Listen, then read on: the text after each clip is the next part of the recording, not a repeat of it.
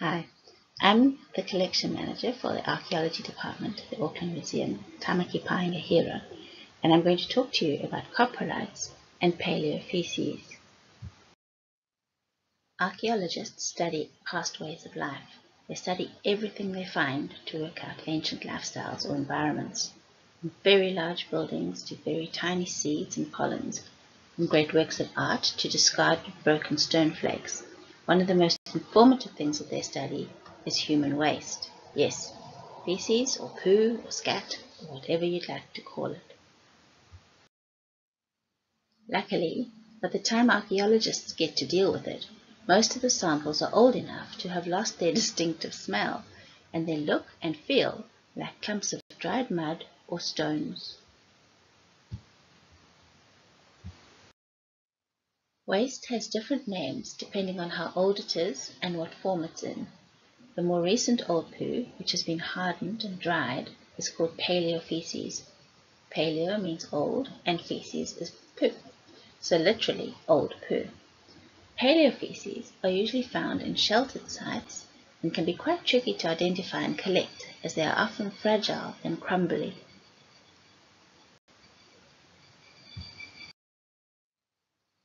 Very ancient waste is called coprolites. These have been fossilized, which means turned into stone by high pressure and chemical changes. They are very tough and long-lasting, literally a stone, and sometimes can be quite beautiful. They are even used for jewelry. The word coprolite is sometimes used by archaeologists for paleofeces as well.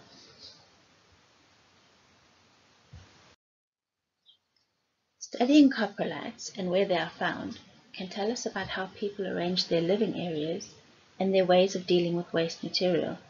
This was quite a problem as villages got larger if there were no sewage systems.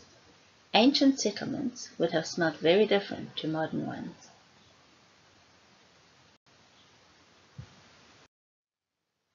Waste material can tell us some of the diseases or parasites suffered by these communities, in much the same way that scientists now test our wastewater treatment plants for signs of COVID.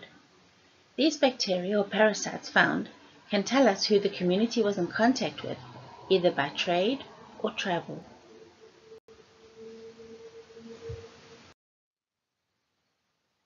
The most common information we get from coprolites is about what people were eating.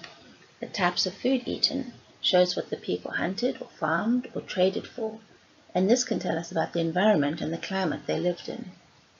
Luckily, the human stomach does not destroy everything that passes through it, so when examining coprolites we can see, or use a microscope to see, and identify small pieces of bone or fish scale or seeds or undigested bits of plant.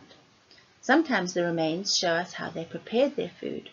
For instance, cooked and raw bone looks very different through a microscope, and processed grains can show us if they were milled or ground, and chemical tests can tell us about fermentation processes like brewing beer or fermenting cheese.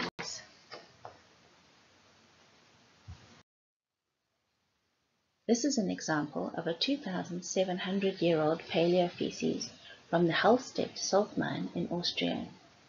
Beans and millet and barley are visible, and chemical tests have found traces of fermented beer and cheese.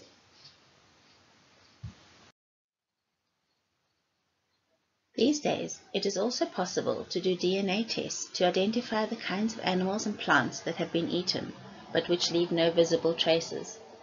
DNA also helps us to identify the people themselves and to tell between different groups of people or different species of early man, like Neanderthals. Talking of no visible traces, even when there are no visible paleofeces, it is possible to test soil from old cities or villages and find chemicals which can tell us that human waste was deposited there.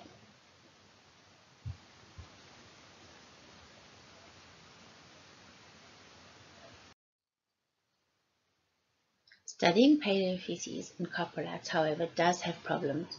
They often rot away quickly or are not found. They are sometimes hard to identify and are overlooked.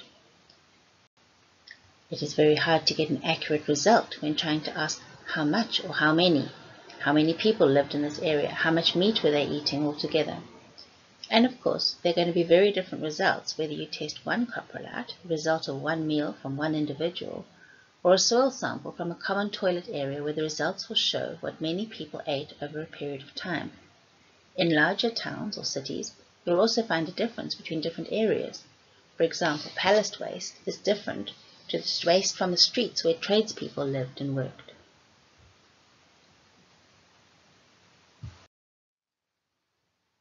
So we have seen how useful coprolites are to archaeologists. Now let's meet a few of the interesting characters themselves. One of the oldest human coprolites is from Neanderthal feces from El Salt in Spain. It's about 50,000 years old, and the scientists were able to do DNA tests to identify the species that produced it.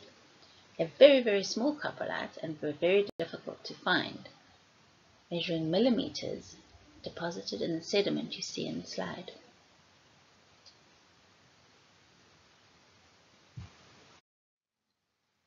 From very small to very big. The Lloyd's Bank coprolite is possibly the largest and most famous human paleofeces found by archaeologists. It was discovered in 1972 in the Viking settlement of Jorvik, now York, in England. It measures 20 centimeters long and 5 centimeters wide. Tests show that the producer ate mostly meat and bread and had intestinal worms. And so, as early as the 1930s, it was suggested that coprolites might be useful to archaeologists. By the 1960s, more serious work was done on identifying plant fragments, and now that scientists have the very powerful DNA and other chemical testing methods, this aspect of archaeology is really proving very useful. Thank you for listening, and I hope you enjoyed the